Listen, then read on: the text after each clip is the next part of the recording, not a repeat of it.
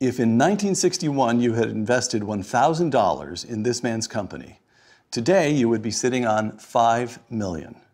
On Uncommon Knowledge, one of the signal figures in American business history, Charles Koch. Uncommon Knowledge, now.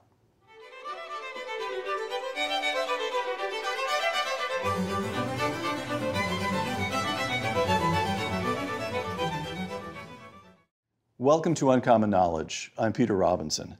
Born and raised in Wichita, Kansas, Charles Koch studied at MIT, worked for a few years back east, then returned to Wichita to join his father's business, then a medium-sized oil company, in 1961. In 1966, he became president of the business, which he renamed Koch Industries in honor of his father. In the half a century since, Koch Industries has grown so dramatically that it now represents the second largest privately held company in the United States. Its products run from oil to polymers to paper products to pipelines to fiber optics, and it employs almost 100,000 people, 60,000 of them here in this country. Worth $21 million in 1961, Koch Industries, of which Mr. Koch remains chairman and CEO, is now worth $100 billion. With his brother David, Charles Koch is active in politics, funding think tanks and campaigns. Mr. Koch is also the author of a number of books, including, most recently, Good Profit. Charles Koch, welcome. Actually, I ordinarily say welcome when we're in our studio, but you were kind enough to invite us into your home, so thank you for welcoming us here to your home in Indian Wells, California. Well, thanks for having me on your program. I've watched it a number of times, and I don't deserve to be on it given the quality of the others, but I take that as a high compliment, and I thank you for it. All right, the opening gambit is modesty then. Well, from Good Profit. Good Profit is creating, this is the way you define your title.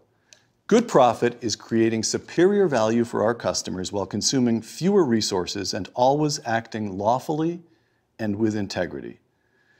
Now, Charles, your common understanding of profit is money. What has integrity got to do with it? Well, it has to do with this. Now, if you want to make a quick buck, you can do it a lot of different ways. You can cheat somebody, you can misrepresent something, you can go manipulate the political system to get an advantage. But if you want to be successful over a long period of time, I believe you need to focus first of all on creating value for others. And I've had people, well, that's naive, that's utopian. No, it isn't, because why will the customers want to pay you anything over a long period unless you're creating value for them? Why would your employees want to work for you? Or if they didn't have any alternative, why do they want to give their best efforts? Why do they want to get excited? Why would they wake up at night with ideas? If you're in a community, a plant in a community, unless you're creating value for that community, why would the community want you there if you're polluting and hurting people and not contributing anything to the community? So long-term success starts with being dedicated to creating value for others. It's not altruism. It's my whole philosophy is to have a system of mutual benefit where both parties gain, a society based on win-win. All right. One of the aspects of Good Profits that's so interesting to me is that you provide something of an intellectual history. That makes it sound pompous. It's a very readable, enjoyable book, but you're talking about your own intellectual journey. Young man in Wichita, you go off to MIT, you begin reading, you try to figure life out. And as you're reading at MIT and during your few years as you're working back east, I'm going to quote you now, the conclusions you reached. The more books I read, the more passionately I embraced the truth that widespread human well-being demands property rights, allows people to speak freely, refrains from interference in private parties' agreements and exchanges, and allows human action, that is markets, allows human action to guide prices. Close quote. So we've got the young man from Wichita embracing the Scotsman Adam Smith and the Austrian economists Friedrich Hayek and Ludwig von Mises. You find your way to classical liberalism. How did that happen? Well, it happened because I discovered at an early age, I didn't think I was much good at anything. But my father did me a big favor. He had me working in all my spare time from the time I was 6, because he announced he didn't want his sons to be country club bums. He wanted us to feel grateful for everything and entitled to nothing. And for whatever reason. And when you say working, he didn't give you some cushy office job in the company. No, not particularly at age 6. I started out digging dandelions. And when I say dig dandelions, you don't pull them out. You dig down and you have to get the entire root or they'll come right back. And I remember there was a club and a swimming pool across the street from us. And I'm out there in 105-degree heat digging these, and I could hear my friends, my little 6-year-old friends, they're swimming and jumping off the diving board, and I could recognize each one's squeal was different of joy. And I'm thinking, why does my father hate me and their fathers love them? I found out that if you don't, and then I, of course, graduated to shoveling out stalls and milking cows, and that doesn't sound like much work, but it's hard work. So I would milk cows before school and then again after school, milk our cows, and digging post holes and all these things. But I discovered that much later that if you don't learn to do dirty jobs, if you don't learn unpleasant work, you, by the time you're in your 30s, you never learn to work productively. And so he was doing me a huge favor. So it was beyond the work ethic. It taught you how to work productively and how to work with others in mutual benefit. For example, if a group of you are doing a dirty job, you don't try to stick it to them, make them do more, then they'll try to do it to you, and the work goes on and on. You want to work together to get it done as efficiently as possible. You want to understand who your customer is. What does my customer want? What does he value? I better do this the right way or I'll have to do it again. So you learn tremendous number of lessons in doing these dirty jobs. So that was the starting point. And then I learned, I didn't think I was much good at anything, and the other thing you learn is you don't want to do that the rest of your life. Right. So you better find some aptitude or something so you can do something that's more satisfying and fulfilling to yourself. It is not as unpleasant. So I didn't find much any good. And then in the 3rd grade, I found the teacher was putting math problems on the board. And I asked, why is she doing that? The answer is obvious. And it wasn't obvious to the other kids. Right. Oh my God, I have an aptitude. So from then on, everything I did was the easy way out, in that I'm going to take more math and more science and logic and things that I'm good at and try to minimize having to do the things I'm no good at. So I went to MIT, where the language is primarily math, not English, because I was so much better at math than English. And even though I got all these engineering degrees at MIT. By the way, it's worth noting, you got your undergraduate degree in engineering at MIT. You got a master's, correct me if I'm wrong, but as I recall, you got a master's in mechanical engineering. Nuclear engineering. Nuclear engineering.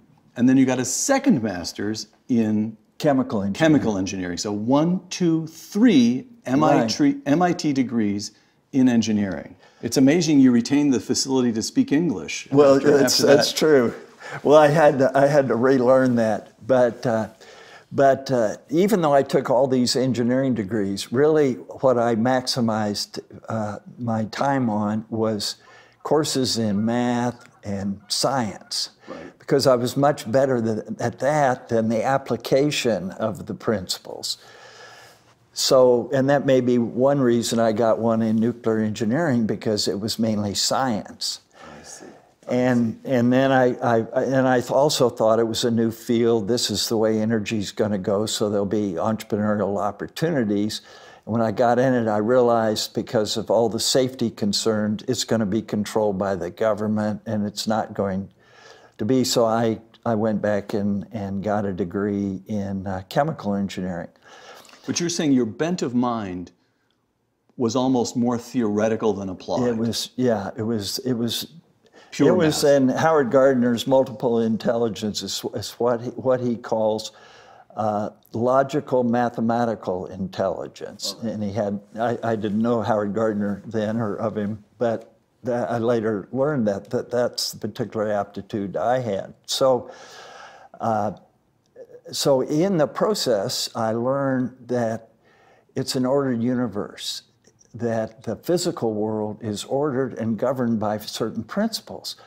So I said to myself, well, if I'm going to be successful in the physical world, that is making technical innovations and learning how things work, I've got to understand the philosophy of science and the scientific method.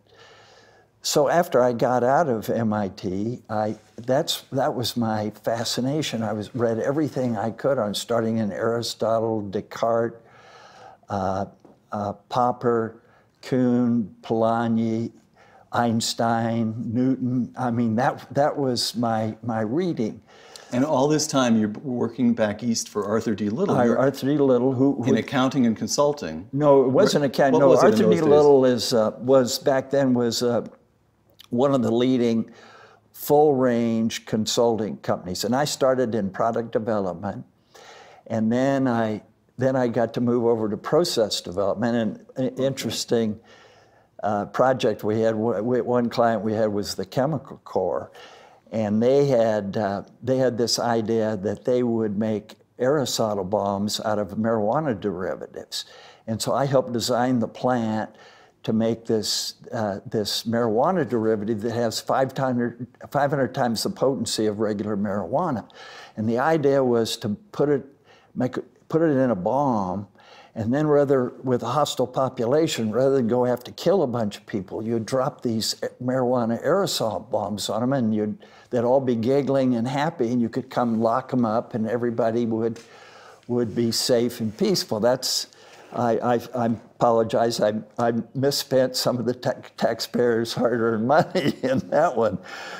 But anyway, and then what I'm curious about is you leave MIT and you get a practical job, but your reading is all really quite. In other words, if I didn't know you were working at Arthur D. Little, if I just hear you talk about your intellectual interests, the reading you're doing, I'd say, oh, this is somebody who's working to become a professional academic. This is a professor in the making. I would not have predicted that you'd go back to Wichita and take over the company. I'd have predicted that you'd have put yourself up for a philosophy department, philosophy of science, and right now you'd be teaching at MIT. Well, as a matter of fact, that was my plan.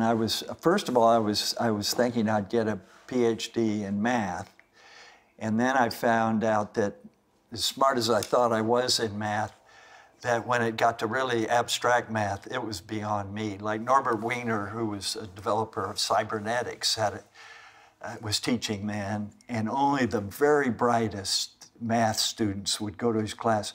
No one had any idea what he was talking about. So he would give everybody an A because he couldn't distinguish, because they were all flunking his class and they were all the best students. So I knew I couldn't go there. So then I thought, well, I'll get a doctorate in chemical engineering. And I went to one of my favorite professors, and I said, well, what about this? He said, well, it depends on what you want to do. If you want to teach or be a researcher, yeah, but just keep in mind, we will make your life miserable. We'll have you do all our dirty jobs, make us look better, advance our careers, and you'll be kind of our slaves. So if that's what you want to do, you need to go through that. If you want to go in business, get the hell out of here as quickly as you can. So I went off and thought about it, and I said, well, I think probably logic and math will be helpful in business as well. And that sounds like a lot more fun. So I got this job at Arthur D. Little, and then as I said, I started in product development, then I did process development, and then I got over in management services. And great learning experiences because we got to do consulting for Standard Oil New Jersey, now Exxon, DuPont, Koppers, Stanley Work, all these sizable companies. And here I was like 24, 25, and I'd go get to make presentations to senior management. So talk about learning English. Right. I had to learn some English then to do this. So it was a great learning experience. And then after I'd been there about 2 years, my father calls me and wanted me to come back to work with him. And I turned him down because I was learning a lot. And I had no idea of going back. I mean, remember, he'd been a tough taskmaster, and he had worked me to the bone, I thought. And one of his favorite sayings, being Dutch, is you can tell the Dutch, but you can't tell them much. So I thought, my God, I don't want to go back and get more of what I grew up under. So I said, thank you very much, but I got different career paths. So a couple of months later, he called me back, and he said, son, either you come back to run the company or I'm going to have to sell it because I don't have long to live and I have no successor. And he says, and I'll tell you what, our main company is a company called Rock Island Oil and Refining. We don't have a refinery. We have a crude oil gathering system, and we bought an interest in another refining company. But we have a separate business that you boys own. I put it in your name. It's a very small company, but it makes refining equipment. It's called Koch Engineering. And it's not doing well. I haven't paid any attention to it. And I'll let you run that any way you want. The only thing you need my approval on is if you want to sell it.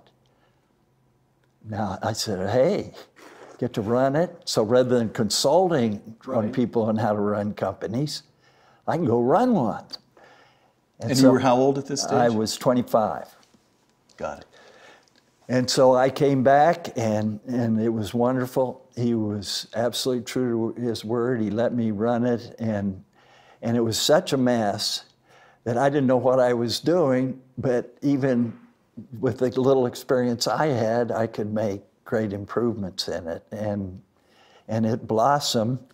And so then he turned over a lot of the other company, and he actually made me president in 1966 as his health was really deteriorating, and then he died in 1967. So I got to work with him for 6 years. You worked with your dad for 6 years. From 67 on, you remained CEO. You mentioned your siblings.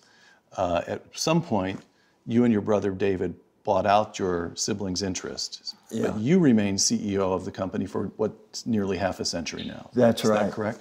Now, I want to return once again to good profit.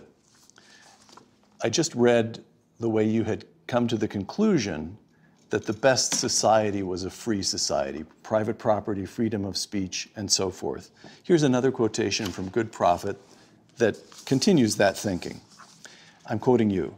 As I digested this, it dawned on me that these principles of liberty, freedom, and so forth, are fundamental to the well-being not only of societies, but also of organizations, companies, which are essentially small societies, close quote.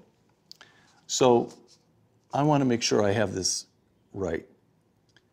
Koch Industries, this gigantic, enormously successful company as we see it today, back in your mind, in the mind of young Charles Koch in the late 60s, your father's gone, now you're in charge, Koch Industries is an experiment. That's right. You get to test your beliefs about human nature on this company. That's right. That's correct? Oh, yeah. No, I had, when I was doing it, even when my father was still alive, I was trying these. But the way I came about this is, as I said, I was very interested in the philosophy of science, and I came across this essay of Polanyi's called The Republic of Science, in which he outlines how scientists work together to create the most innovation and advance scientific understanding. And a key part of that, well, one part is to get all kinds of dispersed and disparate knowledge together.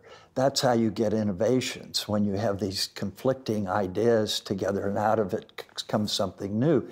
And another part is, which I also learned from Karl Popper, that the scientific method is to articulate a theory that's refutable, Right. and then to spend as much time trying to disprove it as prove it.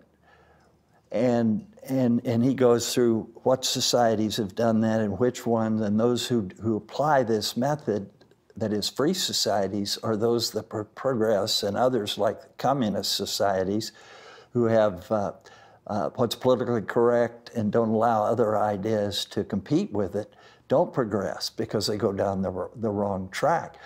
So I said, okay, we need this kind of challenge culture, this skepticism in our company.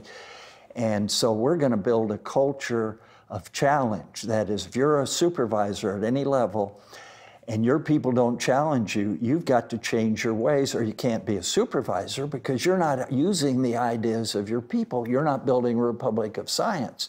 And if you're an employee and you don't challenge your supervisor, then you're not doing your job. Why don't we get another computer or a robot or something to do it, because you're not using your brain. Let me interrupt there, because this gets us to what is the heart of much of good profit. You've spent, as I say, almost half a century now working on this experiment of Koch Industries, Right. And you've distilled your management technique into what you call market-based management, which has 5 basic components. Let's take a couple of those. You just touched on one. Knowledge, I'm quoting you again, knowledge processes. Not only is it permissible for employees at Koch to challenge their bosses if they think they have a better answer, but they have an obligation to do so. Absolutely. Close quote. Now in practice, I just said in the introduction, Koch Industries is now 9 different freestanding units, 100,000 employees around the world, only a little more than half, 60,000 in this country. How do you diffuse this? I mean, you could just say, well, this is very high sounding, that Mr. Koch, when he was a young man, developed this idea of that we needed challenge culture in our company. Terrific. But now we have a big company, processes apply, the usual bureaucrat. How do you resist that? How do you actually infuse genuine challenge culture across an entity as large as this? Well, I mean, it starts with values, and that's the 5 dimensions are vision, virtue and talents, knowledge processes, you mentioned, decision rights, and incentives. And they're all based, as you say, from my studies on how people can best live and work together, how societies can organize themselves to maximize well-being for everybody, not just for a select few. And so the starting point is having these values, what we call our 10 guiding principles, having them be who we are as a company. Many companies have lists of principles, but in many cases they put them on the wall and that's the end of it, or stick them in the drawer and that's the end of it. Our principles are who we are as a company. They guide everything we do. They determine who we hire, who we retain, who we promote, how you as an employee will be rewarded, everything. And a key part of those values or a key part of those principles is challenge. You've got to challenge, and you've got to be skeptical, and you've got to be committed to getting long-term results. Not just results this quarter, but we evaluate and reward people on long-term results. And I'm not saying it's easy or we're perfect. We're a long way from perfect in any of this, but we fight it every day. But one of the most difficult things we have when we acquire a company is building in this challenge culture, because in so many companies, if you challenge your boss, and particularly if you're pushy about it, that can affect your career in a negative way. Sure. And we're the opposite. If you never challenge, that's going to affect your career in a negative way. If you challenge not to prove you're a smarty pants or show up somebody, but because you have an idea on how we can improve, how we can do better, how your boss's decision is a mistake. And if you do that, whether you're right or wrong, you're going to be celebrated and you're going to be rewarded for that, particularly, obviously, if it improves results. Another of the 5 tenets of market-based management, virtue and talents. And again, I'm quoting from Good Profit. We can hire all the brightest MBAs in the world, and if they don't have the right values, we will fail. We hire based on values first, then talent. That's breathtaking. It's breathtaking. Well, first of all, just as a practical matter, how do you screen for values? How do you screen for values legally? You're not allowed to ask questions about people's religion. How do you do that? How do you hire based on values? We're not concerned about religion. We're concerned about, do you have integrity? Do you have the courage to live by the values when they're tough? This is why Aristotle called courage the most important of all the virtues, because if you don't have it, you won't be able to exercise the other virtues when they're needed most. So courage, compliance, value creation, being dedicated to creating real value for our customers, for society, for the company, knowledge, challenge, treating others with dignity and respect, and then trying to have a job that's fulfilling to you, because we find, and this isn't just altruism, this is the philosophy of mutual benefit. If an employee has a fulfilling job, they're going to be more creative and more productive, and it makes their lives better. Charles Koch, author of Good Profit. Thank you. 1961, the company's worth 21 million. Half a century later, it's worth 100 billion. Let me quote Good Profit. 1962, this is your second year at the company, was the year I began working to expand Rock Island's largest business. Rock Island was then the name of the company, to expand the largest business, crude oil gathering. We aggressively, that word is important, I think, right. We aggressively bought crude oil trucks, trucking companies and pipelines, and we built pipelines where others refused to take risks. That's a word that's important too, risks. Right. Now, in much of Good Profits, you sound like a very calm, serene, rational processes guy, which you'd expect from a man who has 3 degrees in engineering. Yeah. But here's a glimpse at somebody who thinks risk is important. And so what I'm trying to get at here is, what is your attitude toward risk? What is the company's attitude toward risk? To what extent do we owe this amazing growth of your company to intelligent, rational processes, and to what extent do we owe it to managers following your lead to take risks? Are you a good gambler? Well, I mean, you see what I'm getting at. You see what I'm getting at. But this MBM approach is not market-based management. Yeah, just one piece, and that'll work by itself. It's an integrated philosophy, and each of the 5 dimensions need to reinforce each other. And for example, we do not take risks with safety or the environment. I mean, safety is job one, and if there's something not working properly at a unit, we say shut it down. For example, at Georgia Pacific, when we bought it, they had their vision was to be the low-cost upgrader of Southern Pine, and so the employees really bought into that. So if a paper machine, I don't know if you've ever seen a paper, they're huge and complicated, very dangerous. The employees would tend to try to fix the machine while it's operating. And so they had a big accident rate. And we said, no, the rule, safety is first. Saving people's lives, protecting their health is first. If the machine is, you'd never work on it until it's shut down. This took years to get that through. We had to fire managers, fire employees who were violating this.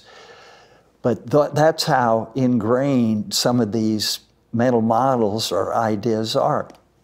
But we finally changed that. Every company we buy, First thing we do is improve safety and then improve the environmental practices. So those are first. So we don't take risks there. Financial risks, we evaluate, okay, what's the probability of success?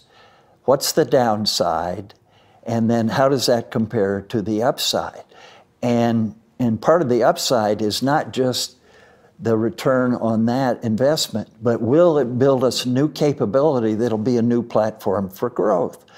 And when we say we took more risks than others, first of all, what we try to do is, in crude oil gathering, is understand, it was mainly buying oil and transporting the oil of independent explorers and producers. So we got people to get to know each one. What do you value? What do you want? And then we'd give them maybe service. Well, we want to move our oil every day. We won't want any risk on you being late on your payments or not paying. It may be other things, whatever it was. Relationships are very important. Yeah, you got to, and one of our top people said, you had this saying, if you don't know what's on your customers, what's posted on your customer's refrigerator door, you don't know your customer. Because if you don't have that close a relationship and that much trust in you, you really haven't built it. So that's what that was the first thing, to understand what our customers value so we could satisfy. And what we found out for most of them is, okay, you have a truck there, you have a truck ready, and if they get a discovery, you're there and you move that oil immediately. They don't have to call you, wait a week for the truck to get in. Then we found, okay, that's a pain to have trucks coming in all the time. You got to worry about the road. You got to worry whether it's muddy or whether there's snow, all these other things. So they want a pipeline in as quickly as possible. So before there were any economics in the field, you knew it was big enough to justify a pipeline, we would go in, and we'd go in without any commitments. Just say, well, if we build a pipeline in there, will you sell us the oil to start with? 30-day division orders, they could cancel in 30 days. And we'll build these pipelines, and guess what? Since we did that, we're giving them good service, somebody else would come in if the field got built and say, we'll build a pipeline and do it cheaper. They would give us last luck because they loved that we were committed to creating value for them and would do whatever it took to satisfy their values. That's why I'm coming back to, right. If you're dedicated to creating value for your customers, you build loyalty. We have customers and suppliers that we've done business with for 40 years, and we try to help each other. If they're in a problem, rather than take advantage of them, I mean, we want to be compensated for what we're doing for them, and then the other way. And we've had some of these companies, I won't mention names, big companies say, we're the only company they have this kind of relationship with. Right. Okay, so that story you just told, from the financial point of view, building in a pipeline without knowing whether the field would be built out was a very risky thing to do. But from the point of view of creating value for the customer, I just don't know how you fit that. I'm trying to, I have a terrible disability. I have an MBA. Oh, so my God. So whenever you tell a so story like brain that, damage. Exactly. I'm trying to figure out how the heck do this creating value, where does that fit in any matrix? Got it. Okay. No, but we found from experience that 90% of those risks paid out, and they pay out big time. Okay. You titled one chapter of Good Profit, Building with Stones That Fit. Quote, I often think of what we do as stonemasonry. Once a stone has been carefully selected and set, it shapes a new space in which the mason can set yet another well-chosen stone. Okay, that's a beautiful image. On the other hand, how the heck does this work? Let's just take one example. I Sure. keep saying you start in 1961, you've got crude oil gathering, and here we are in 2016. You've got 9 different business units. Let's just take an example. One of your divisions, you mentioned Georgia Pacific. Georgia Pacific, great paper company. They've got some consumer products, unusual for most of the Koch line. They've got actual consumer products, things you go buy in a grocery store. One of their lines is brawny paper towels. Right. Now, Charles, how on earth do you get From owning crude oil gathering operation to owning a company that makes brawny paper towels. How do you get these pieces? How do you know the pieces fit together? Well, that's good. I mean, it starts with this vision of creating value for others. Okay, so the first thing you ask yourself, okay, what are my capabilities that will create superior value for others, and what are the best opportunities for me to do that? And then, as I prove that, then, okay, if I add some other capabilities to the ones I have, what new opportunities will that open up for me? And so this mental model of driving creative destruction, of constant innovation, of always trying to build new platforms for growth, realizing that, as Schumpeter said, the ground is always crumbling beneath the businessman's feet. So that was part of my studies, figuring this out. And so here's how we got there. After, when my father was alive, he was worried he could die any time. And he died the way he wanted to. He was in a duck blind, shot the duck, and had a heart attack and died. That's the way to go. That was wonderful for him. That's the way he wanted to go. But so then we were able to negotiate his estate tax, and so we were freed from that potential large liability. And so I looked at it, okay, we got 3 sets of capabilities. We've got crude oil gathering, and we'd build a trading business around that to trade crude oil, because at times it was hard to sell, so we needed to build that capability.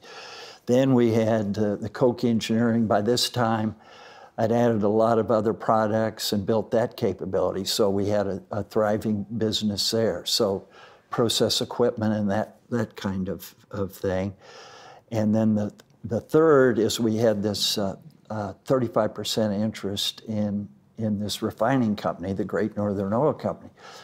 So okay, one of my first goals was to buy all of that company, so we would have a processing capability, in the chemical process industries, and we could use that as a platform for growth. So I was able to buy the rest of that, and that's a long story which I won't go into. But so we bought that, and then we started building that, improving that refinery, and it was like 40,000 barrels a day. Now it's over 300,000 barrels a day. So we built that, and then we used that capability to buy a refinery in Corpus. We also had a chemical plant attached to it. So then we built that, and we started building the chemical business, and we started buying other chemical businesses, and then we bought DuPont's Lycra and nylon business, which in part was a forward integration of what we had at Corpus. And then we were saying, okay, we've been successful in all these different chemical process industries. What other chemical process industries that have similar requirements? That is, you're using chemical process technology, and we've gotten really good at optimizing plants. They have diverse raw materials and a diverse group of products, so we need to optimize the whole system. We've built trading capabilities for doing the best job of supplying, and logistic capabilities and delivering, understanding what our customers value. Then in Invista, we had gotten consumer products with them, like... Invista is a company you purchased in, I can't remember the year. In 2004. All right. And they did.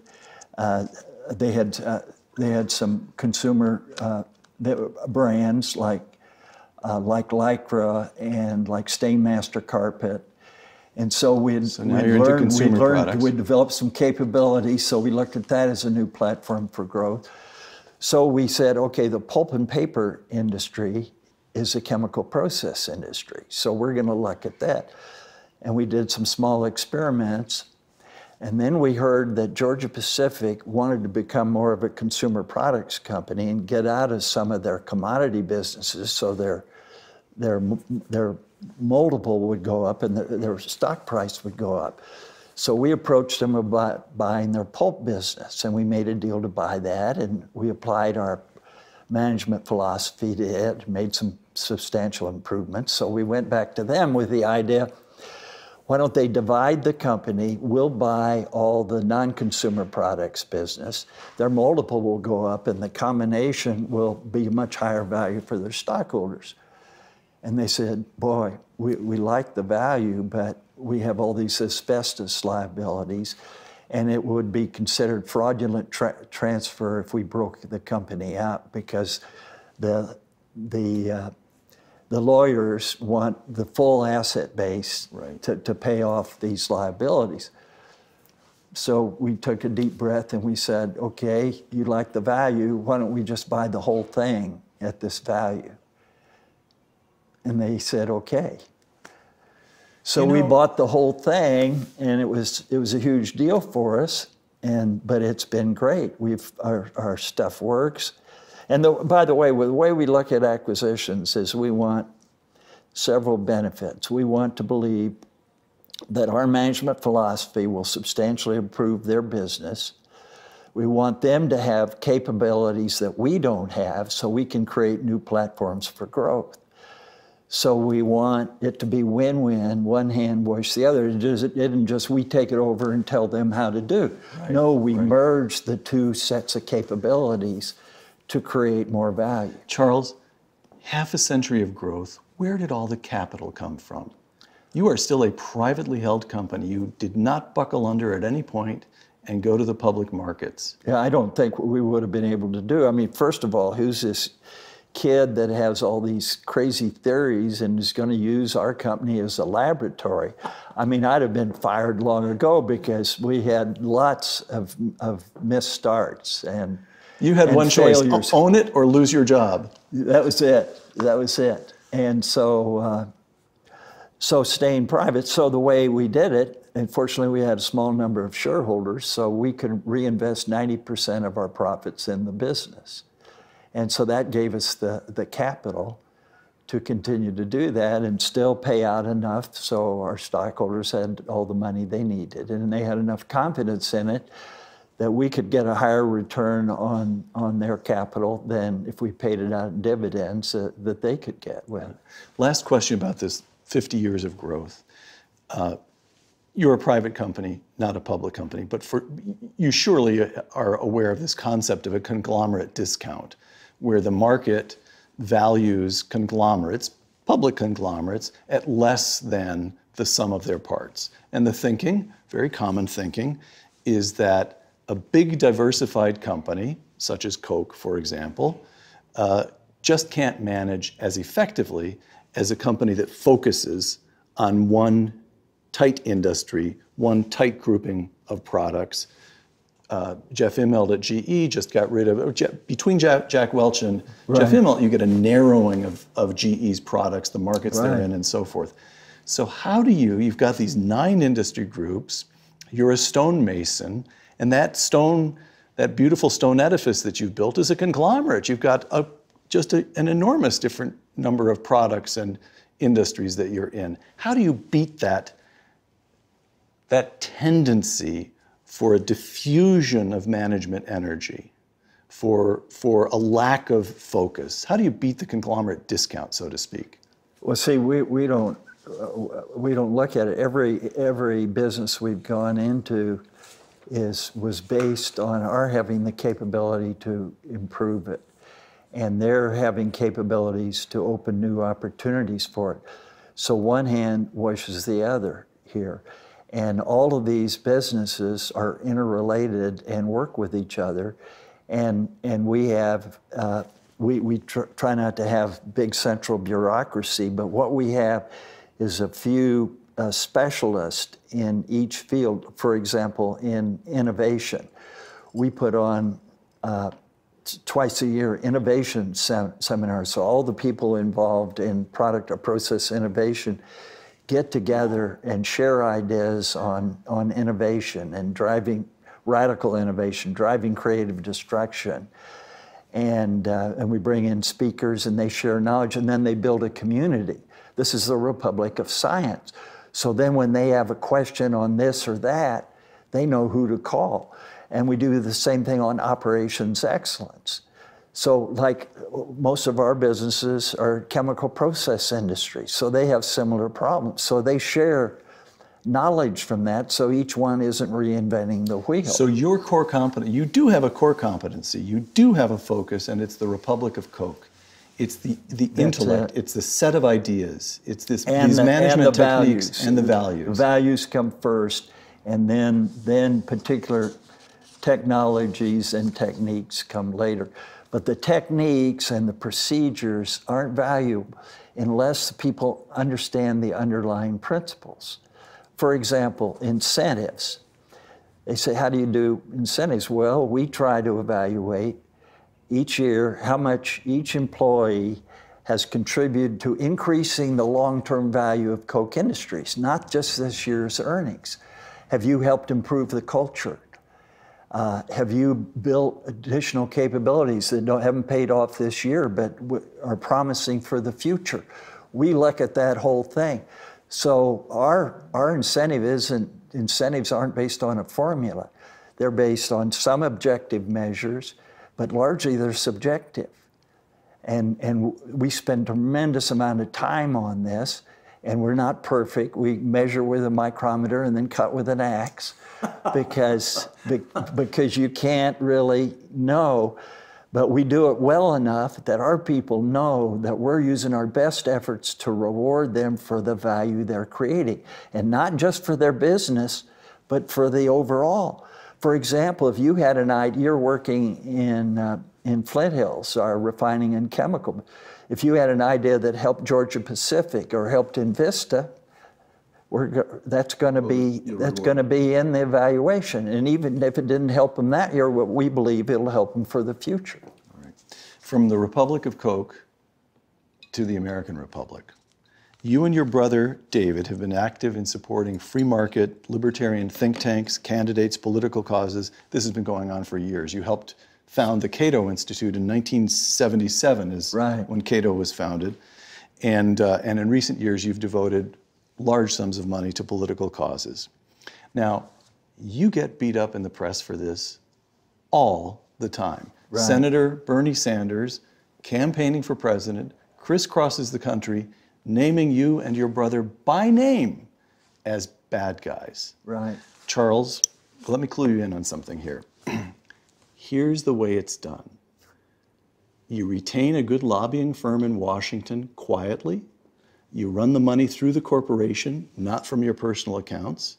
You get what you need done to get the legislation and the regulation that you need to increase your profits, and you keep your name out of the press.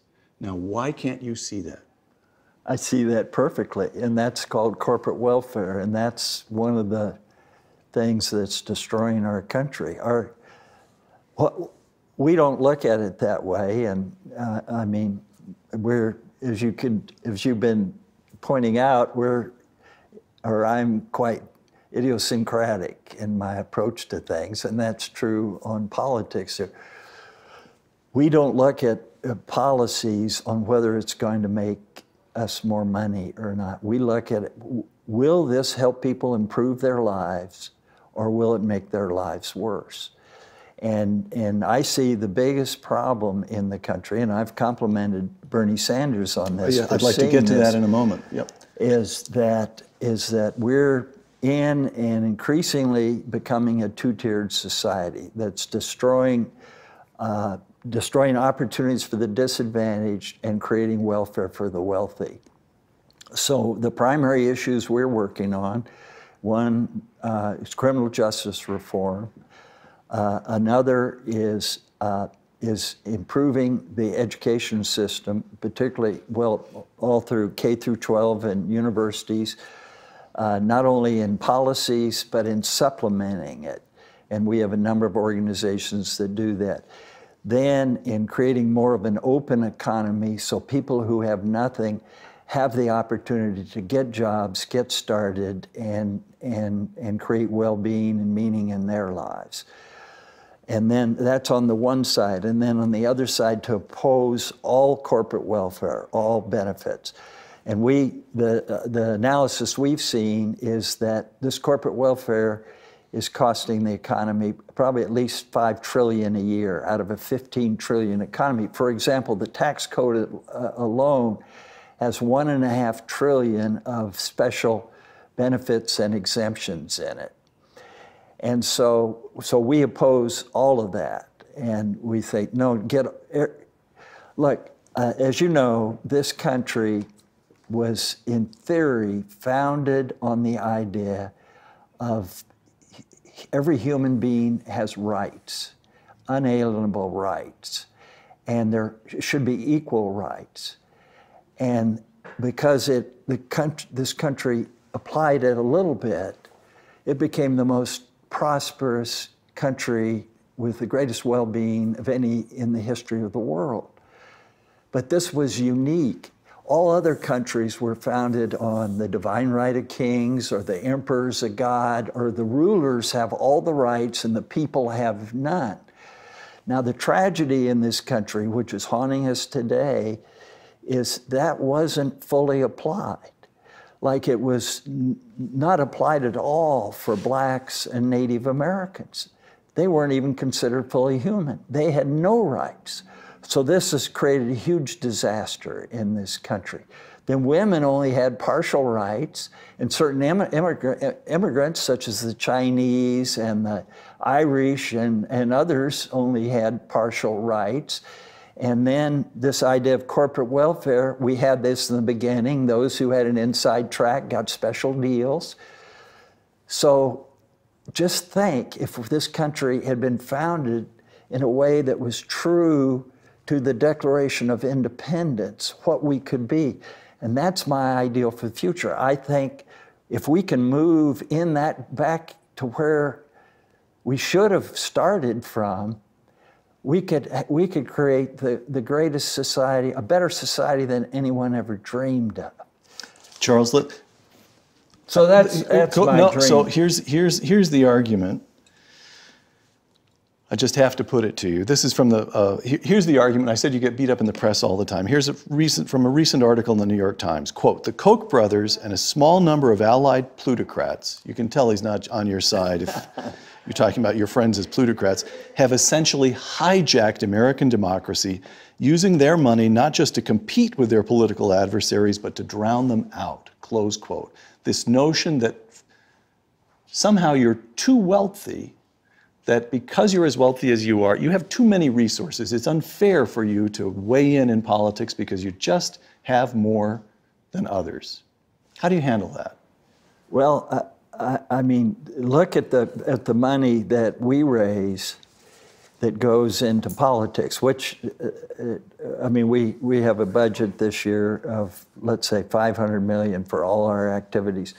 The great majority of that goes for education, for this new organization we're building called Stand Together, which works with these group who try to improve the lives of disadvantaged people, particularly minorities, and that's so exciting that if we can really help these people expand their capabilities, and then in think tanks, getting the ideas out, pushing for better policies, and just a fraction goes into electoral politics.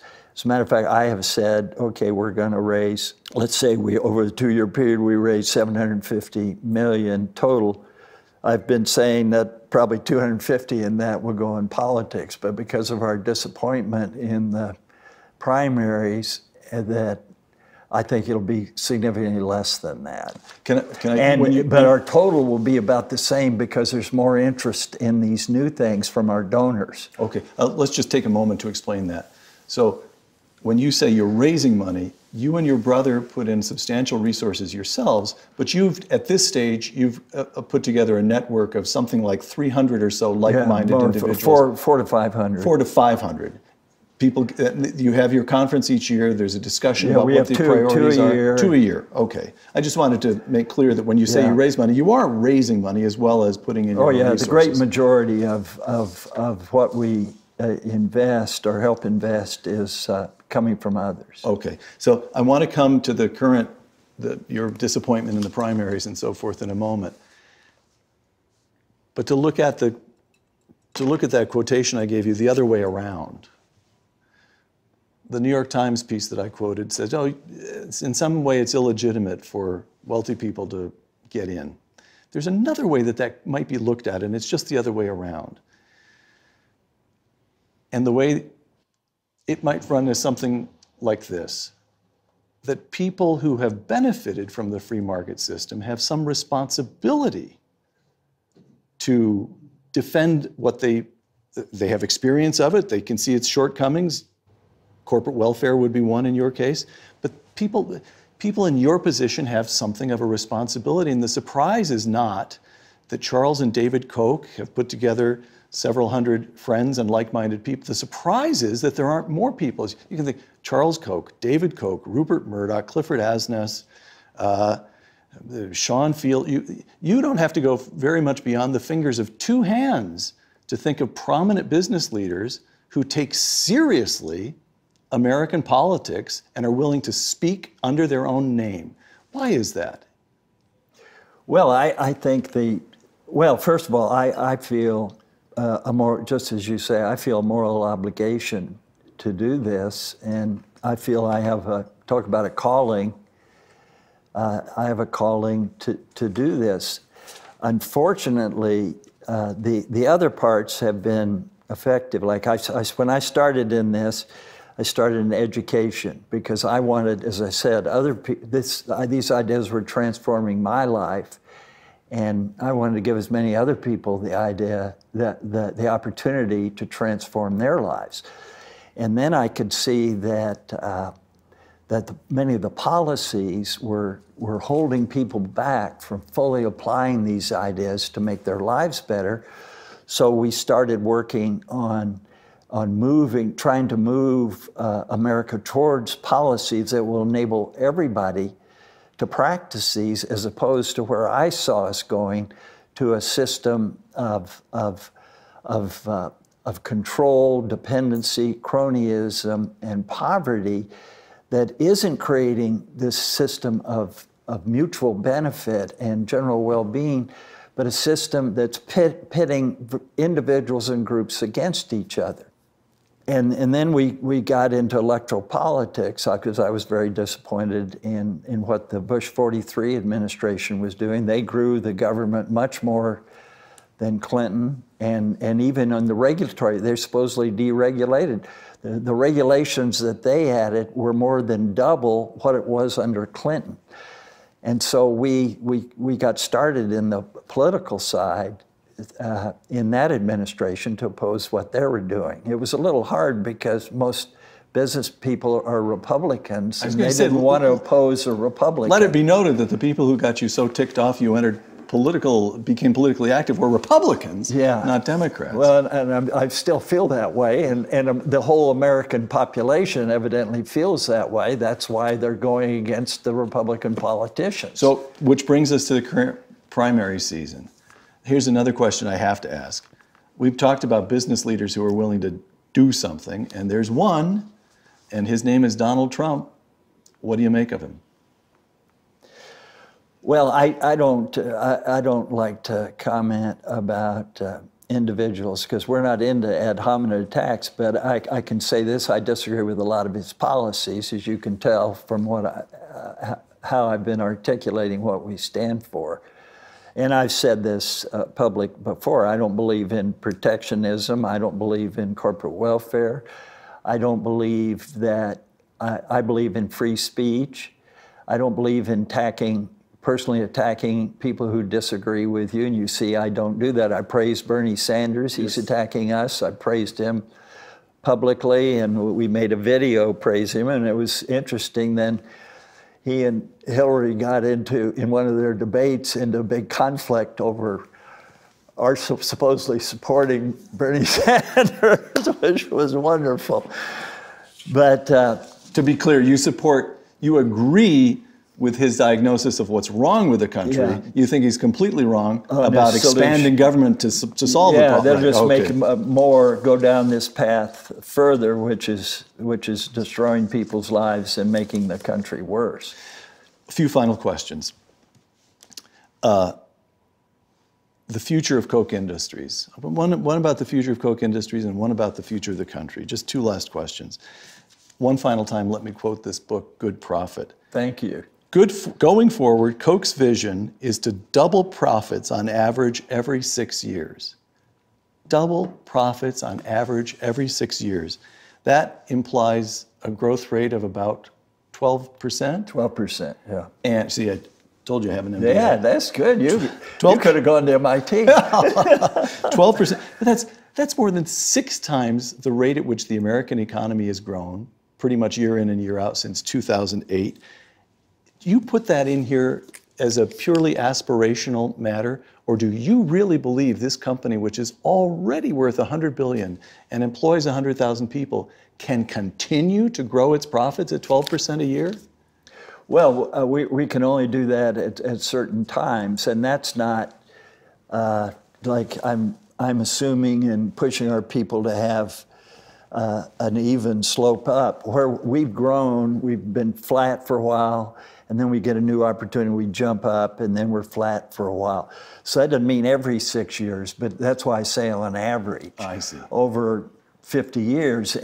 But there's still room for growth in your mind. Oh yeah, but we've got to find new platforms for growth, and that's why we bought Molex, and we have a lot of other investments in information technology.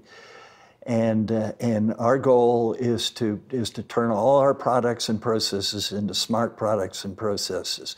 For example, we operate a lot of plants that are dangerous, either because some of the raw materials or the intermediates are toxic, or because they're explosive.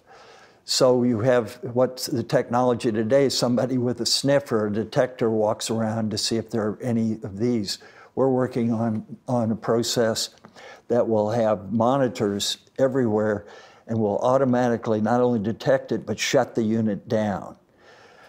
I mean, that's a smart product and processes. Then Georgia Pacific's working on the public bathroom of the future, which will be cleaner, use lower energy, not run out of anything, and so on. So we're working on that everywhere, and then we're broadening Molex's product lines to enable us to better do this, so it'll benefit them and our other companies. Once again, it's win-win. It's how the different pieces fit together.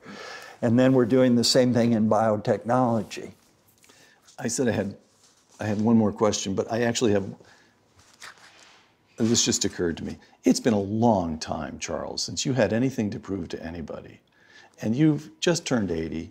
It's been half a century of building this company. And yet everybody I talked to in your organization said, oh no, Mr. Koch is still putting in 9-hour days. Well, it's much more than that. That's just at the office. Come on. No, I go home and work out and have dinner, and then I work some more. Well, what are you doing? Look, there's a golf course right outside your window here. Yeah, and I might play one day a week or one day every other week. But truly, what keeps you at it? It's well, I take what Shakespeare said, that that's what's won is done.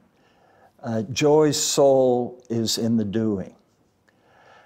So I mean, it goes with Maslow and the psychologists, what they've found. What gives you fulfillment and long-term happiness is accomplishing something. And they find that if you accomplish something and then that's it, what are you just going to brag about you did that? It's like somebody got a PhD and that's their high point in their life. They're just going to rest on their laurels. No, you become very unhappy, become bored. What you've got to do is keep growing and learning and finding new ways to contribute. That's the way you feel good about yourself. All right. Now my final question, the future of the country. I'm quoting now from a column Your column in the Chicago Tribune in which you said, I agree with Bernie Sanders, you agree with his diagnosis about what's wrong. That was in the Washington Post. I'm sorry, the Washington Post. Yeah. Quote, so I'm quoting that column. It is results, not intentions, that matter. History has proven that a bigger, more controlling, more complex, and costlier federal government leaves the disadvantaged less likely to improve their lives. Close quote.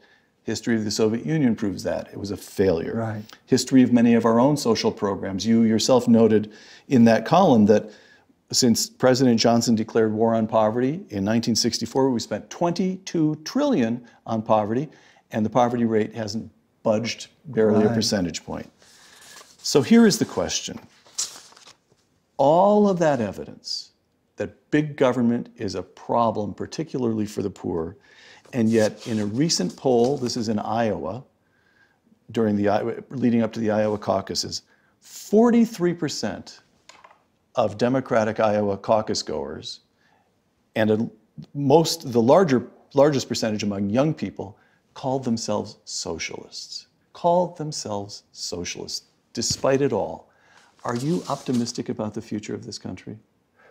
Well, we've got to change the narrative, and we've got to learn to do a better job of communicating what makes people's lives better, what will give them happy, fulfilling lives. And it's, as you pointed out, it's not socialism.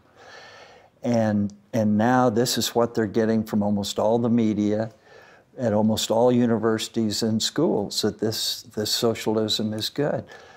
So, but fortunately, there's technology there. There's alternative media, and there are more and more groups that are realizing that this is a dead end. And so what we're trying to do in our network is reach out and innovate, drive creative destruction in this area, find new and better ways to show people this is a dead end for you. The way to live a better life and have a more moral society is to go away from this system of control and dependency and perpetual poverty. Charles Koch, author of Good Profit, thank you. Thank you, Peter. For Uncommon Knowledge and the Hoover Institution, I'm Peter Robinson.